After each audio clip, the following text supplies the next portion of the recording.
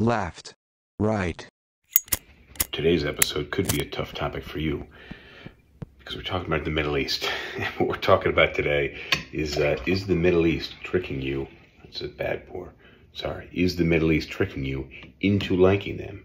Have you followed FIFA lately? Do you know what's going on in the Middle East, the construction projects? What do you know about the Middle East, and how do you know about it? What is your media source? Is it social media? Is it the news? You're reading it in the paper? Have you visited the Middle East? Well, we're going to dive into it in this episode, so I hope you can stick it out. I hope you don't judge me on my opinions too much, and I'll see you on the other end. Thanks for joining. This is SipTalk. Grab a drink and enjoy. Of course, let's go.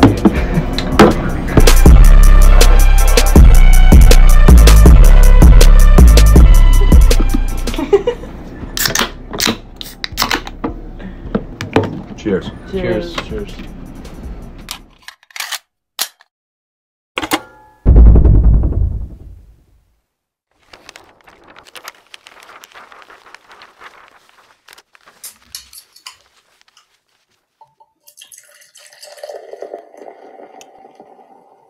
All right, we are live. Welcome to Sip Talk, episode 232. My name is Justin DiGiulio, joined, well, I'm out of practice today, joined by James, the Boswell, philosopher, philanthropist, philanderer, philatelist, a man of a high pH. How's the acidity? Basic. Because you are of a high pH. So we got a little bit of a late start tonight, which means I got a couple of drinks in front of me staring me down. How are things going with you, and what are you drinking today? I am back on the PBR train. PBR. That was the first beer in my fridge that I reached for, and I'm like, all right, cool, this is what it is.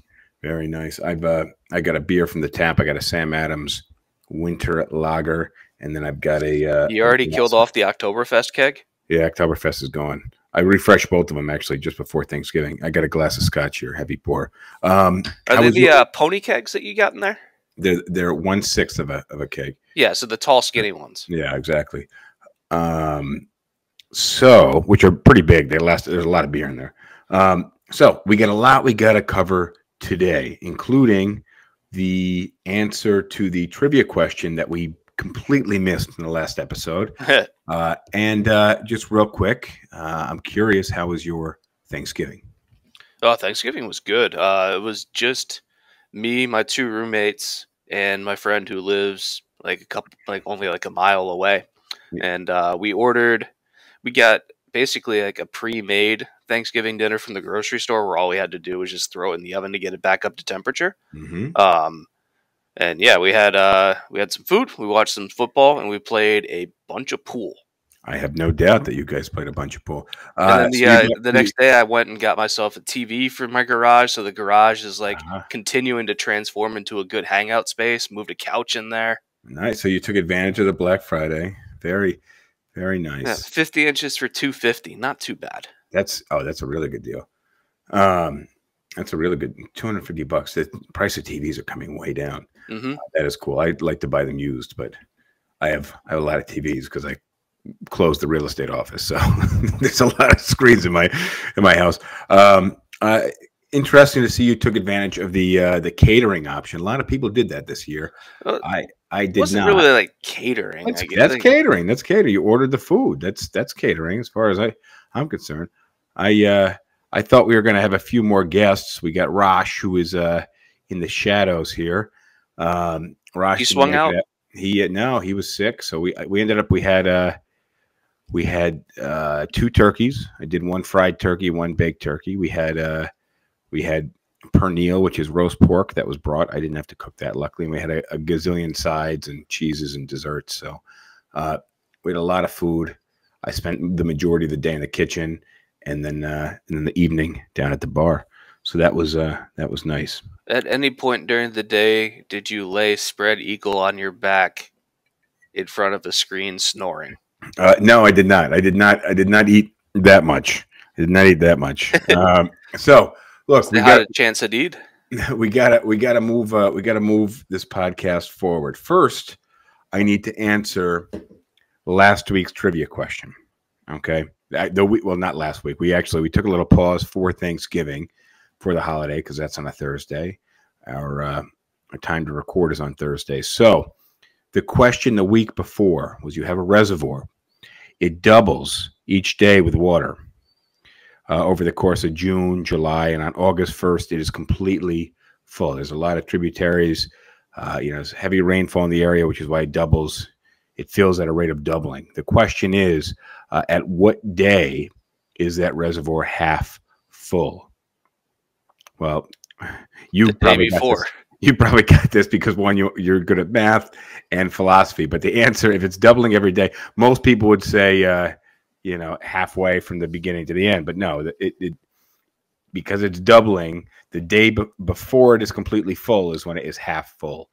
And then obviously the day after that, it would be overfilled. So I got a good trivia question. I'm going to bring up later on in this episode. However, I've got one because I feel like we missed a week and I want to give people a reason to listen to us. I got one. I'm going to give you the question now, and I will give you the answer at the end of the episode. So the question is, and you may be able to get this one. Don't answer it, James. But I'll let you guess at the end. Deceptor, the famous magician, claimed to be able to throw a ping pong ball so that it would go a short distance, come to a dead stop, and then reverse itself. He also added that he would not bounce the ball against any object or tie it to anything. How could he perform this feat? Deceptor claimed to be able to throw a ping pong ball a short distance so that it would come to a dead stop and then reverse itself. This is really easy. All right, so we'll answer that question later on in the podcast. Today what is our title here? Our title is Are Middle Eastern Countries Buying Your Opinion? A lot of stuff going on in the Middle East. We are skirting the topic of Israel and Hamas. We're talking about the Middle East kind of in general, the UAE. James got a long list for us. I try to avoid kind of public judging and judging of others and of cultures and things like that, especially on this podcast, because we have a wide audience of my mom and one person on Instagram. So I don't want to publicly judge. However, there's some crazy stuff that's going on there, and it's all perspective. You and I will look back on our current selves, as our future selves one day, and we'll probably have done or will be doing some things now that we're just like, that was absurd. That was really dumb. And we have a great deal of distance separating us from the Middle East. But there's two things. There's distance and time. And when you look through that scope, things can look really funny. So we don't share that culture, not so much across the United States. But I think some of the things we'll talk about will raise an eyebrow with most people. Yeah. And this topic was inspired by a debate I had with somebody who has family that lives in Dubai and travels there occasionally. And I've tried to convince them, stop doing that. And let me guess, they come back raving about how great Dubai is. Close, but okay. They had a good time the last time we were there. And my whole goal was trying to convince them, these places are not places that you should have a high opinion of. So you're saying your opinion is wrong? Yes, that's what I'm saying to this person. Oh man! So where do we start? I would start by saying, because you got a good list here. I've made a little list of my own. I've added to this list a little bit, but where do we start? I want to start by just talking about the strategy that these countries are trying to use right now that seems to be working, actually. Okay, let's set up the strategy though. So imagine you're dealt a hand of cards, okay? But and no, this listen, analogy doesn't work. Well, I'm gonna say they just have one card. They just have multiple suits of it. Okay, so. And that is oil and money. Well, yeah, oil, which they turn into money, but it's what they're... So, basically, you've got and we're going to focus on 3 countries here. And that's going to be Saudi Arabia, the United Arab Emirates, and Qatar. And all 3 of those countries are spending tremendous amounts of money on various things to try and improve their image in the world.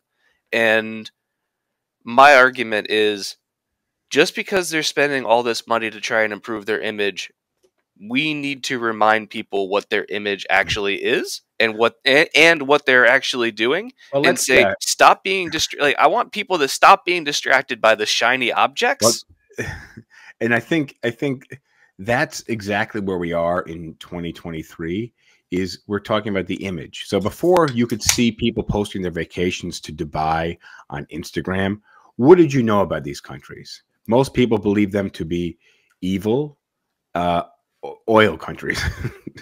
Like, well, yeah, maybe not so evil. Not evil, but they didn't have basically all people knew about, like, that area of the world. Issue, I'm not saying that they were evil and they were doing atrocities, but really they were these powerful countries because they controlled the oil. And when you have a party that's in a great amount of control, most people look at that as evil. I mean, yeah, I would say that, like, wielding a great deal of power. What do you know about Qatar? What do you know about the United Arab Emirates? What do you know about Saudi Arabia? You would probably get this list. They have a crap load of oil. They have a crap load of money. And that the countries are controlled by, like, a small group that's like a family or like some kind of like royalty group that's very small. And they would probably say, like, they're Muslim countries, and like people would be like, well, like, people have to go on the pilgrimage for Islam to Saudi Arabia, and then probably be like, oh, Dubai's over there, Doha's over there, Mecca's over there, and that's probably about it. But people didn't know very much about them 10 years ago, 20 years ago. By the way, if you guys are watching us on YouTube, Facebook, TikTok, let us know you're there. Just throw a comment out, say hi, so we can see that. Well, the reason why nobody knew about anything related to Dubai 20 years ago is because Dubai didn't really exist 20 years ago. Well, where I was going with this was social media and all that we see of them in the media today because of all the money they are spending on certain things. Mm-hmm. And should we start that list? I guess we're gonna go out of order since we've mentioned Dubai a bunch of times. Okay. So we can start with Dubai, which one theme here is these countries that have made all their money on oil somewhat recently have realized that eventually one day that oil money is gone.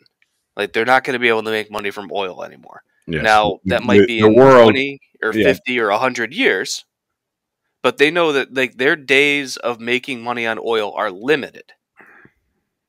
Correct. And so, like, Saudi Arabia and like the UAE have started trying to kind of diversify their economies away from just being dependent on oil and natural resources.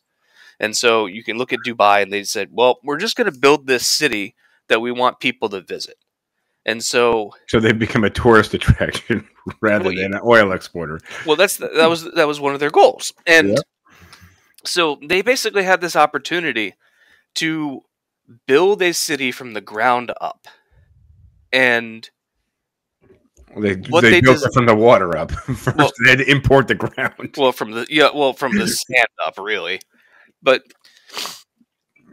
instead of, like, building a city that has, like, good design and good infrastructure and good public transportation and like cool things to do. So you take a city like Rome or Tokyo or the majority of Japan, which you can get around on the public transit system. They didn't build their city around anything. No, they built it around roads. They built the entire city is connected by these giant highways. And so, like, it's very difficult to get from one place to another in Dubai without a car. Like, it's not a very walkable city. And instead of building, like, cultural things or, like, museums and other things that have, like, interesting value.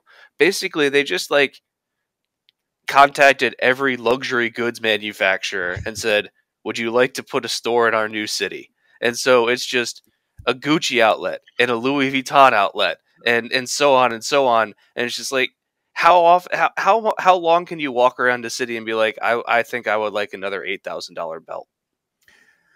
Yeah, in Manhattan, we built this Hudson Yards project. They basically built a neighborhood of high-rise buildings, and there's a mall. Of course, it's not called a mall. It's called like the Shops or something, but they were very high-end. This is a very expensive neighborhood, very high-end stores. And what happened was they finished the project a year before coronavirus. All these stores opened up, were forced to shut down, and now you have this luxury mall that has a whole bunch of vacancies in it, which is even like Neiman Marcus was there, and they closed, which insane. So the way I describe Dubai to people is it's a city that was built for and designed by people who think that money is a substitution for personality. Very true. So the city doesn't have any rich cultural history. Nope. Now, what they could have done is they could have built things as monuments to Middle Eastern culture there and made it a cultural attraction, but they chose not to. And instead, they did things like destroy the ecosystem of the coastline by dredging up sand and destroying reefs and like the environment to make like islands in the shape of things. And yeah, and the building, like for example, the biggest building in Dubai, the Burj Khalifa, which is like over 100 stories tall, right? So this is an example of like how poor their city planning is the hookups for the skyscraper to like the sewage system in Dubai. Basically the sewer system cannot handle the volume of waste that comes out of the Burj Khalifa. Well, no, this is great. So you know what they have to do with all the waste is like it gets pumped into trucks and then the trucks drive it away. You can see videos of a huge line of tanker trucks that are filled with shit. Well, listen, imagine a leak. So the deeper you go in underwater, effectively, there's more pressure because there's more water pushing down on you. Now, imagine you're a 100-story building, and I'm sure we have similar situations in New York City, but especially out there. So you've got these pipes that are filled with sewage. Okay, like how people say raw sewage, as if somebody was to cook sewage at some point in history. Either way, they could treat it, I guess. You've got sewage coming down these pipes. The pressure in these pipes, the further down in the building you go, must be so intense that if there was ever a leak. Oh yeah, you do not. Yeah. All right, let's. But basically, I just look at it like that's an example of how poorly planned this city was. They're going to build this gigantic skyscraper, and during the planning stage, nobody thought to think like, okay, can the sewer system handle this? Well, we do a lot. Or if the sewer system can handle this, how do we upgrade things to make it so that the infrastructure can handle what we're building into it? And they didn't. And then, so their solution is, we do a lot of building and developing in the U.S., not accounting for the infrastructure. So, for example, we overbuild and then reservoirs can't provide the water, the groundwater, people building wells, the groundwater gets sucked away.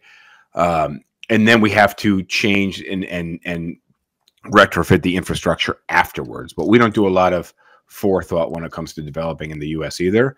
But again, these guys are building a city from the ground up. Okay, you would think this would be something that they would have accounted for, right? But again, it's all about projecting an image, which is why you get all these Instagram models paid to go there just to make the city look good. Now, there's also and I don't want to go into too much detail here, but there's also a whole bunch of Instagram models that are getting paid ridiculous amounts of money to basically be sexually exploited by oil barons there. Sexually exploited? Yeah. I don't understand. Because Well, sex is not something that you see a lot. You don't even see a lot of skin in the public eye.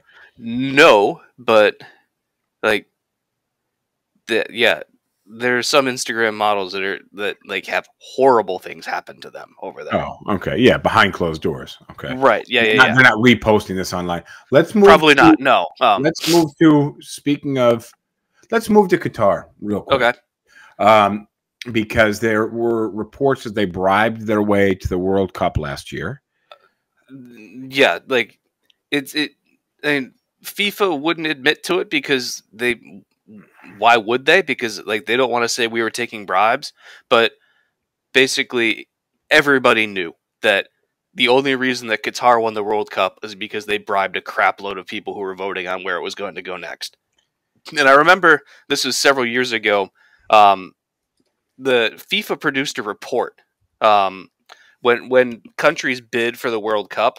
FIFA produces a report that evaluates each host country's bid, and the things that it evaluates are going to be like quality of the stadiums that are there, quality of the infrastructure in the cities, quality of the hotels, quality of a whole bunch of different things, right?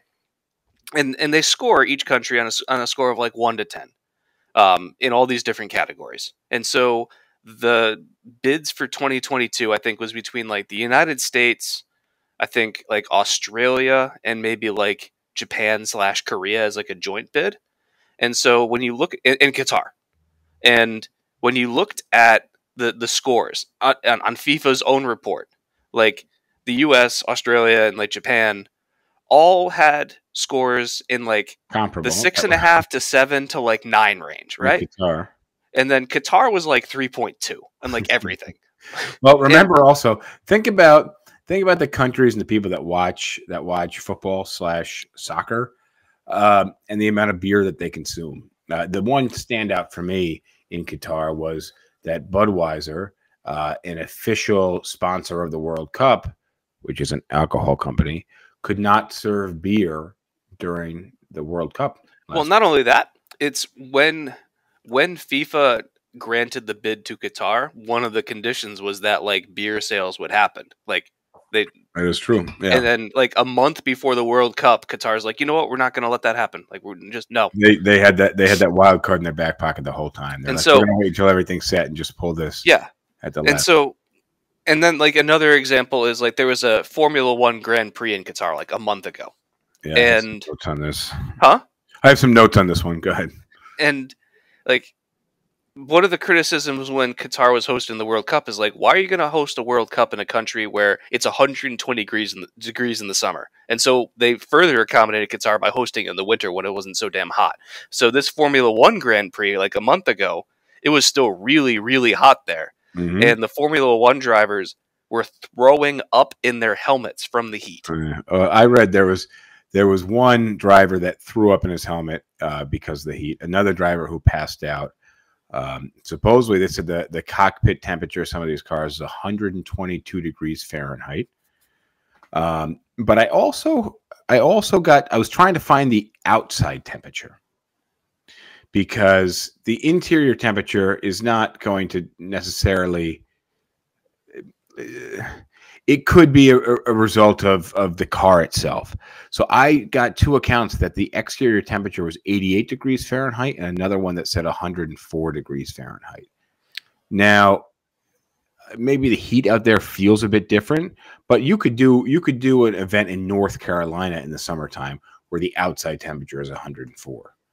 So I wonder if these are kind of some false attributions of why a driver. Well, I mean, that's the driver, because these are very intense. Listen, F1 is a very intense sport, even though it may not seem like a sport, but it's very intense because of the G-force and obviously the cockpit temperatures.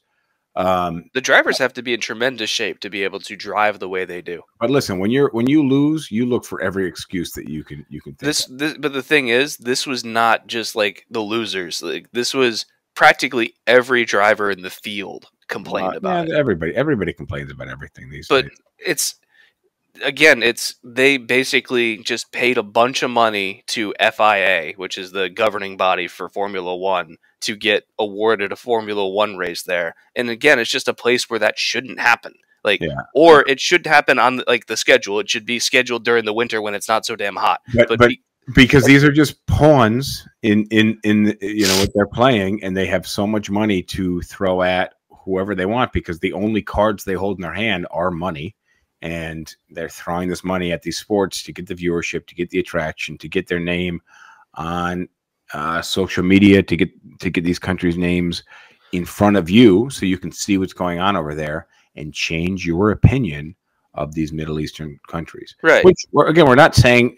I said that people thought of these countries as evil, but that wasn't. Well, I mean, I've got some stories later on that we're gonna talk about that I'm gonna try and make the case that these countries are evil. Let's make a segue to Saudi Arabia. Speaking of F1.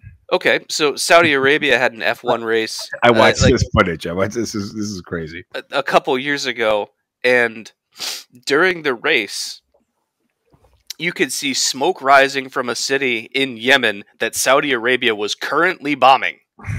They had bombed an oil plant over the border, and it looked like an atomic bomb had gone off. The flames in the sky, the smoke. It was really fucking crazy just to see this in the backdrop of this race. Yeah, and so that's a case where like maybe their attempt at like whitewashing their public image failed, because like everyone's paying attention to the Formula One race. Never mind the black smoke in the background, but that's silly. But like also this one made the news over the last couple years, where Saudi Arabia started its own golf tour to compete with the PGA Tour. And they threw hundreds of millions of dollars at professional golfers to get them to join the tour. I think Phil Mickelson was paid something like $250 million. Not winning anything. We're going to pay you $250 million just to join us. We want your body to be here. Yeah. Yeah. And the PGA basically told all of its players, like, if you join that, we're kicking out of the PGA. But okay, so hold on. What the Saudis did is they just said, "Fuck, we're going to." You got Saudi Arabia, who's got their golf association, and they're offering top players $200 million. Okay, or maybe not as much as Phil Mickelson.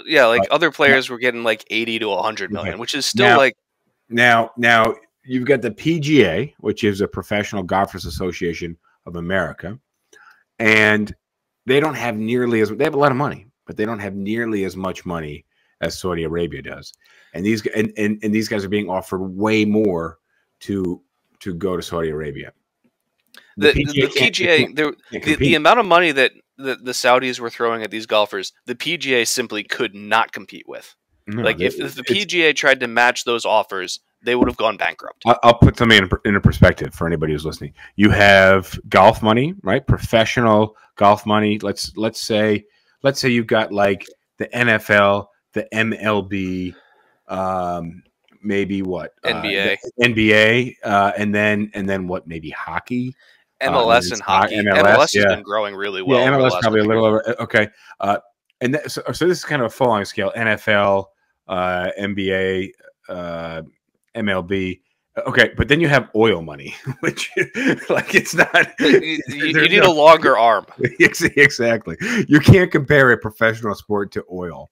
No, you just can't. And the entire world runs on oil right now, and has for the last 100 years. The entire world does not run on baseball. Well, let's compare this one. Like Saudi Aramco is worth over $1 trillion. That's the state oil industry of Saudi Arabia. That's worth over $1 trillion.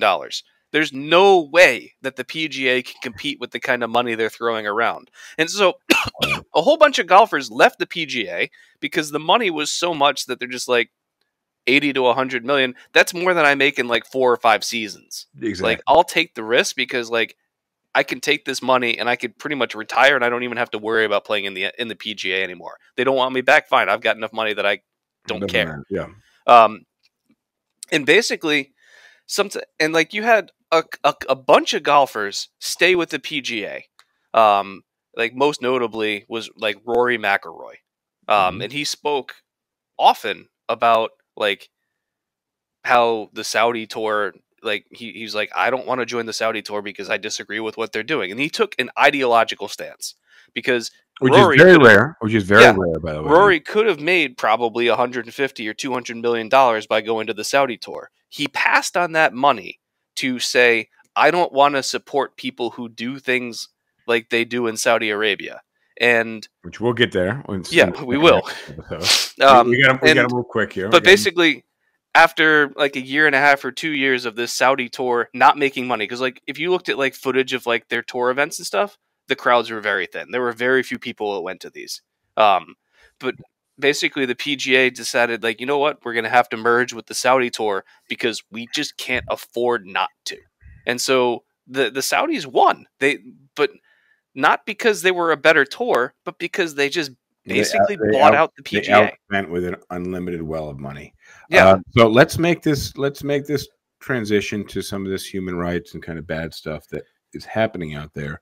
However, first, I'm going to answer the bar trivia question. D. Scepter, a famous magician, claimed to be able to throw a ping pong ball so that it would go a short distance, come to a dead stop, and then reverse itself.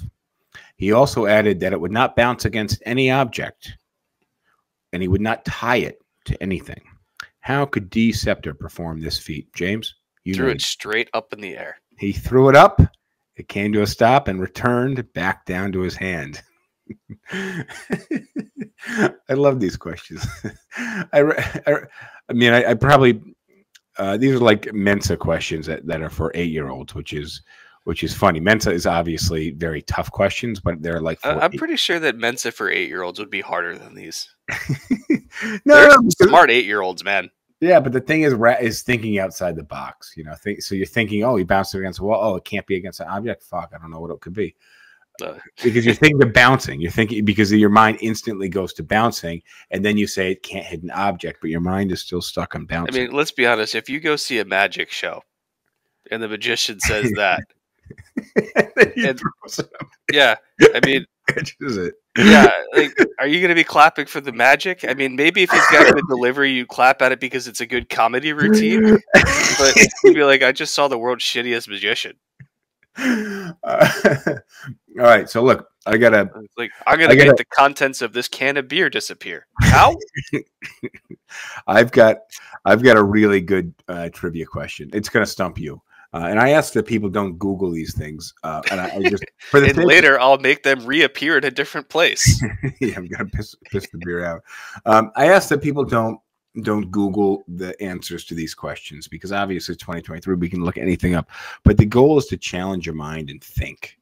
And even when I read through the questions, so basically what I do is I just search questions all the time. And I've got this Mensa for 8-year-olds game. But I always just sit and think about the question. What's it actually called? I'll tell you off air. All right. Okay. Can't get everything up here. Yeah, because I can't imagine there's a product out there called Mensa for 8-year-olds. It's not just one source because the trivia question at the end of this episode is a good one. It's not from this, but the silly ones like this D. Scepter throws the ball. Some of them are just too silly. But we'll. What 5-letter word becomes short when you add 2 letters to it? What 5-letter word becomes shorter when you add 2 letters to it? Short. The word short, yes. The word short becomes shorter when you add 2 letters to it. ER at the end. Yeah. So those to me are funny questions. That one I looked at and it took me about 30 seconds. I was like, oh, duh. Yeah, that's why these are for 8-year-olds or maybe 8th graders. Maybe not 8-year-olds, maybe 8th graders. No, I think most 8-year-olds could get this. Most 8-year-olds. Smart 8-year-olds are dumb 8th graders.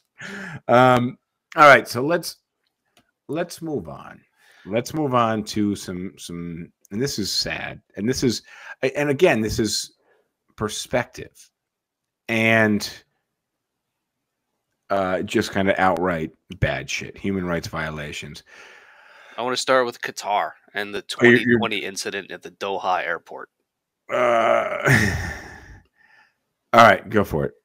This one I have mixed feelings on, actually. But how could you possibly have mixed feelings? It's weird. Go ahead. So in 2020, I think it was about 10 women were taken off of flights that were about to depart. Like the flights had boarded. Hang on. Let's back up. Doha Airport, there was a baby that was found at the airport, a newborn baby. Yes.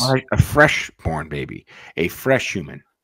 And there was no mother around. So what did security do at this airport? So what security did at this airport was they went on to every flight that was departing. And they took about 10 women off of these flights at gunpoint and basically forced them to go undergo pelvic exams by, I would imagine, like the country's police force, trying to find like the woman that had given birth. So Now, a couple of things. One, I did not. Go ahead, share your opinion. I'm going to share my opinion because, like I said, I have mixed feelings on this. So imagine you're a woman that is on an international flight and you're just like laying over in Doha on your way from like one place to another. Yeah. You're just passing through the airport. You weren't staying in Qatar. You didn't go there like as a tourist or whatever. That's just your layover from like Paris to like maybe you went Paris, Doha as a pregnant person and left Doha as a non-pregnant person. Well, no, the thing is like the problem is that like because we'll come back to this. Here's the issue. Here's the issue is that you were escorted off the plane by gunpoint and then you were subject to an unnecessary pelvic exam, which in these Middle Eastern countries, I'll tell you one thing, I don't think these guys see a lot of naked women. So, I mean, they're certainly not selling Playboys at the newsstands in the airport. So, I mean, it's an utterly dehumanizing experience. It is very dehumanizing. Yeah. And that's, you're basically treated like cattle, but alien cattle that are attacking people because you're right. And so they just forced random women off of airplanes to have to go through a pelvic exam by not even doctors. Now, to me, I think this was done poorly. This is done very poorly. Now, and this is why I have mixed feelings about this because how could you have anything but an extremely negative opinion on this?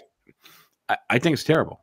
Mike, the question that I would pose would be if you ran that airport, there's a baby found.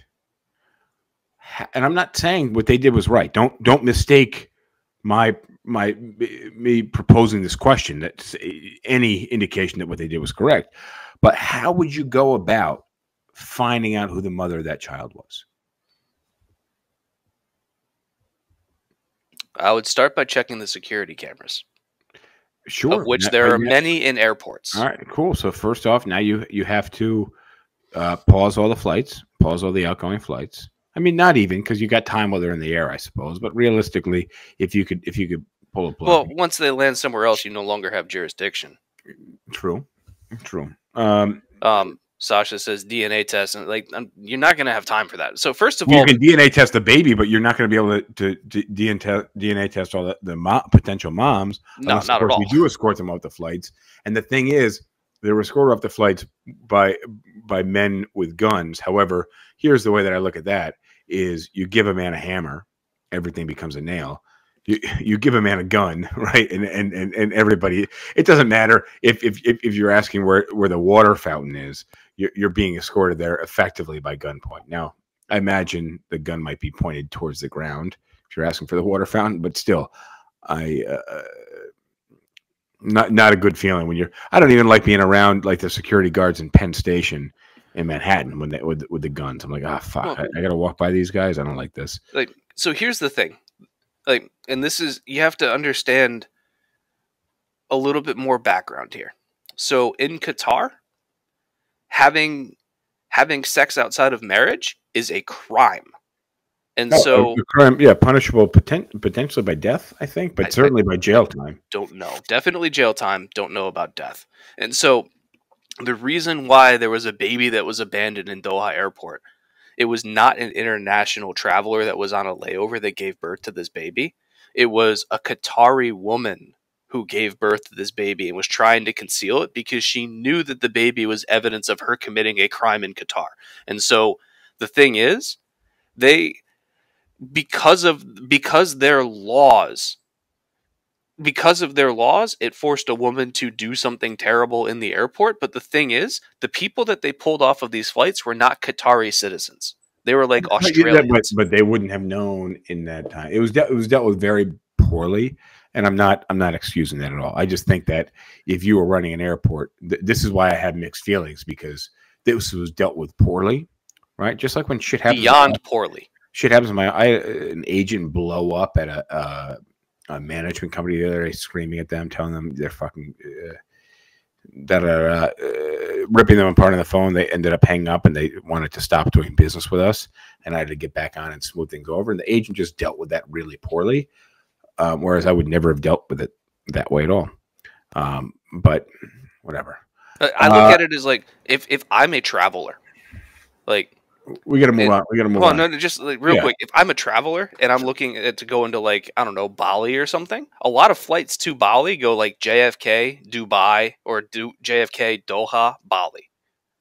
And exactly. And you and I have talked about not wanting to travel to China or Russia or through countries that are like this. Mm-hmm. And there's a lot of countries, by the way. Malaysia.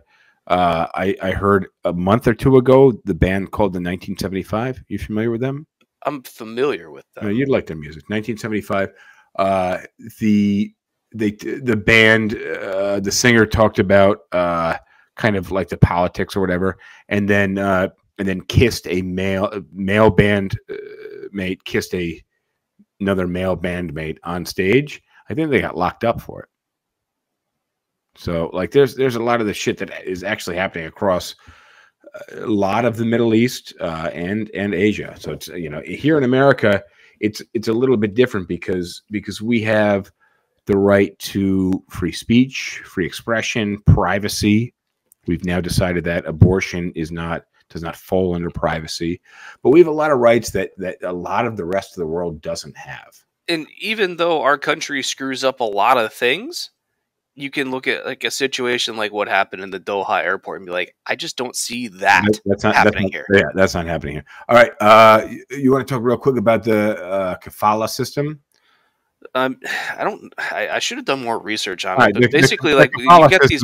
Go ahead. I mean, these migrants get like lured into work because like they come from very low income countries, and so they've got all these construction projects and whatnot in like Dubai or Doha or whatever. Well, so they advertise all these like high paying construction jobs, and then like when the migrants get there, like they seize their passports. And then they're just like, we're not going to pay you what we advertised. And by the way, you can't leave because we have your passport. It's akin to slavery because of the type of work. But really what it is indentured servitude. You lure migrants in, and then they are put in a position where they must work. And this is literally how the majority of construction is done in Qatar, is through these indentured servants who are migrants. Oh, yeah, because they owe the company money for various things to get out there. Like the company might offer to pay for they're sponsoring their trip. Yeah, exactly. Yeah, and so now they have a debt to the company that they have to work off. And the thing is, in these countries, you can be arrested for having unpaid debts. Well, let's transition, because for the sake of time, to the UAE, where the kafala system is also in use. You can be arrested. I got a short list here. You can be arrested as tourists for holding hands in public. As an unmarried couple. You can be arrested as an unmarried couple for staying in a hotel room together. In the UAE, you can also be arrested for cross-dressing, which to me, like some of these things, you got to do a little bit of research, I think, before, especially going to a country that you know is kind of crazy.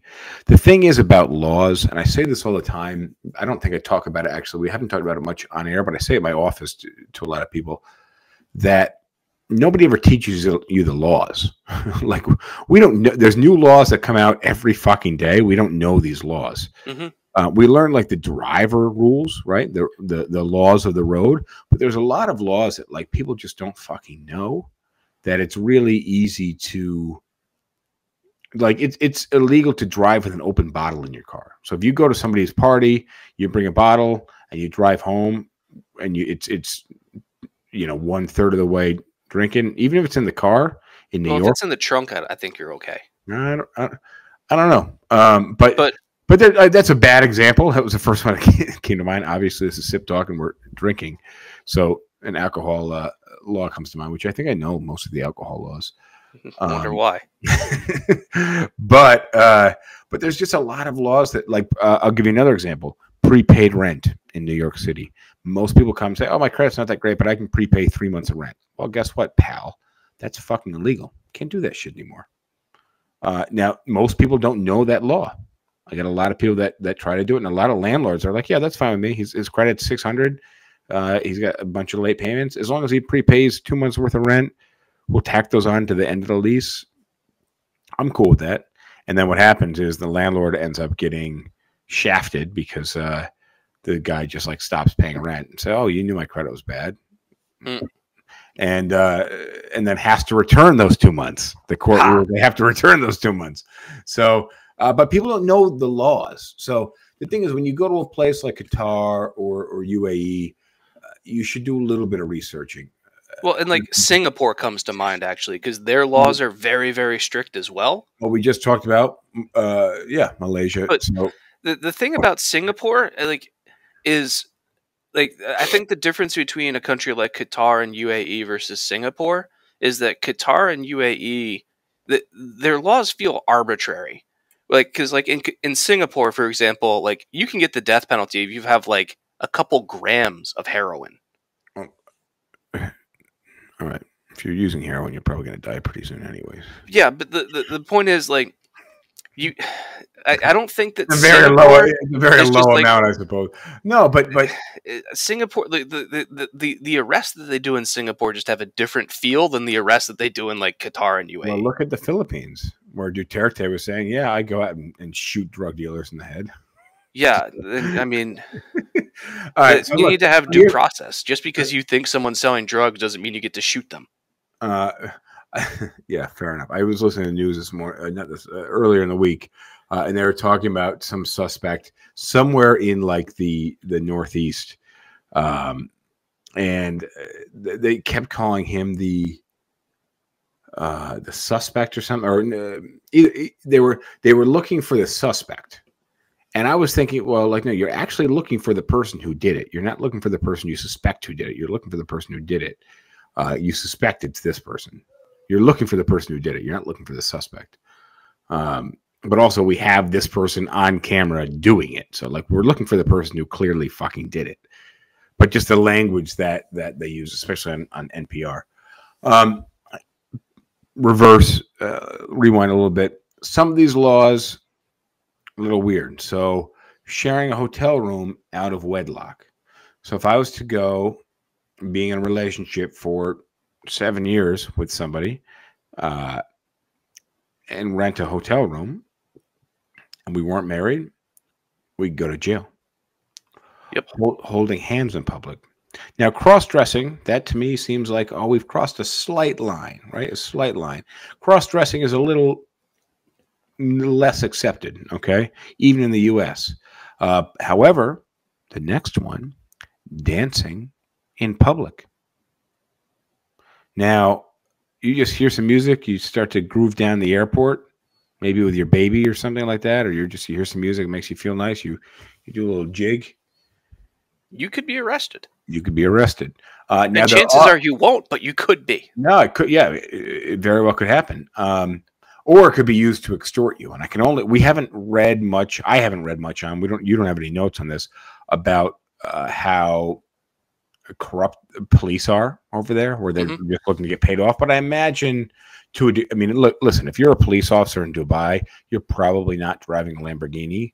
Personally, no. your police vehicle might be a Lamborghini, yeah, but your personal vehicle probably not. Here, this one's wild. Like, yeah, being accused of rape, or in some cases, being the victim of rape, because you accuse somebody of rape. You're a female, and you were raped, and you go to the police to report it. You could be under arrest for having sex out of wedlock. You had sex out of wedlock. Never mind that you didn't want to, and that you were raped. You are now in jail for being raped. Mm-hmm. So you're a victim twice over now.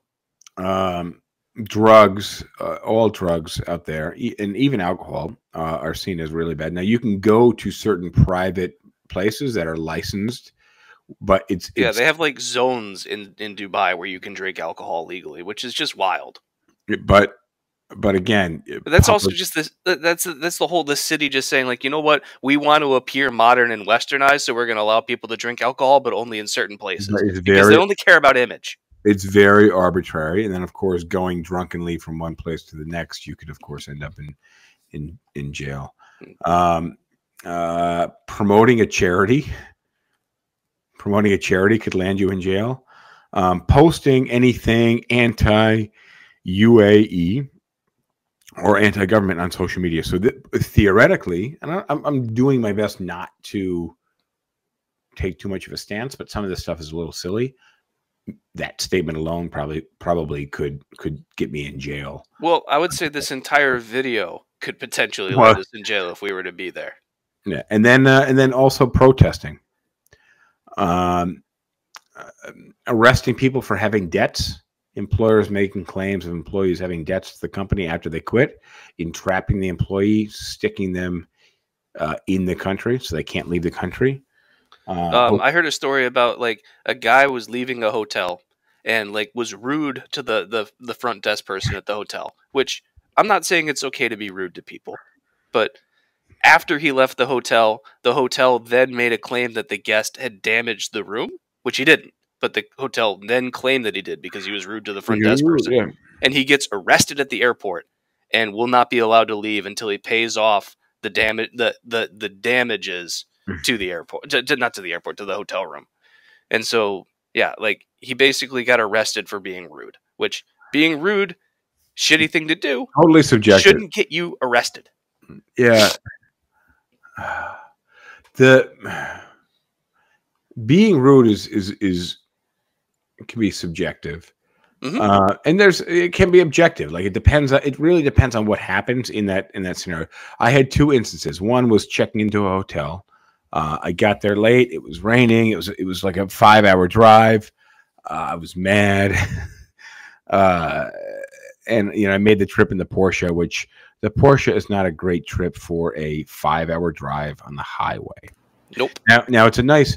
The 911 is a nice car to like drive up kind of through the mountains, but it's not. You don't want to be sitting on a highway because it's small. There's not even fucking cup holders in this car. You saw the new 911 when you were here? Yeah. You drove me to the airport in it. Oh yeah, there's not even fucking cup holders in this car. It's not a comfortable car. It's a car built to like drive that you like feel. Like it's also got like a harsh suspension, so like it's a bumpy ride on the highway. Yeah, it's not comfort. It's built as a sport utility vehicle. Right, like it wants to do a sprint. It's not looking to do like a 13-mile fucking jog.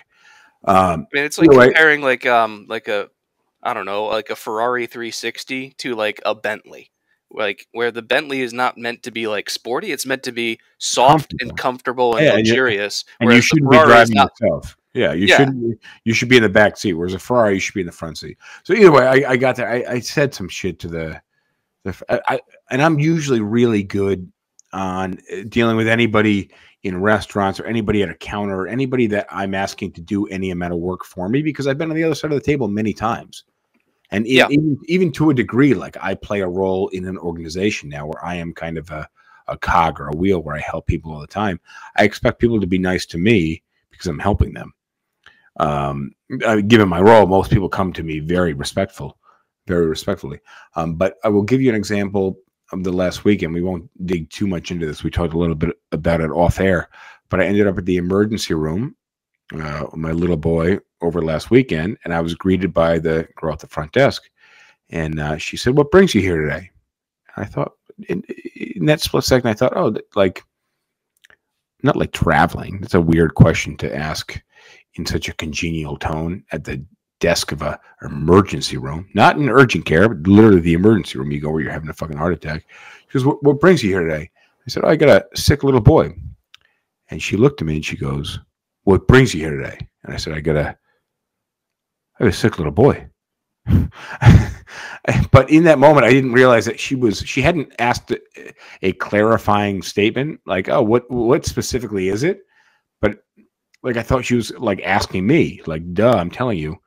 But it just went fucking downhill from there. I ended up stepping away from the desk because then her bitchy side came out, and my like, you didn't ask a clarifying statement. I just gave you the same answer because you asked the same fucking question in the same tone.